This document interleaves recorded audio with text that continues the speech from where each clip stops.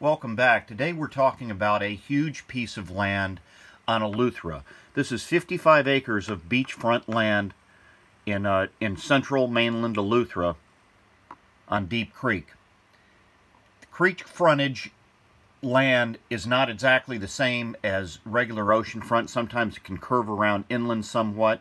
It's still open water, but there's it's got a little different. You'll notice that it stays shallow for a long way moving out before it gets really dark and deep. And that's it's just a different type of water frontage than you might be used to if you're used to seeing lots in the open ocean.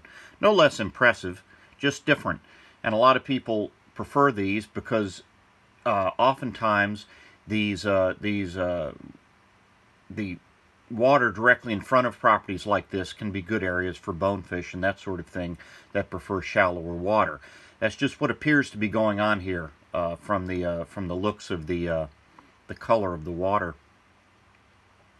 55 acres, a huge parcel, nearly 1,500 linear feet, which is over a quarter mile of water frontage, and the price is amazing. It's only $650,000, which is what, $12,000, $13,000 an acre for beachfront land. It sounds unbelievable almost, but these are some of the deals that you have to take a look at.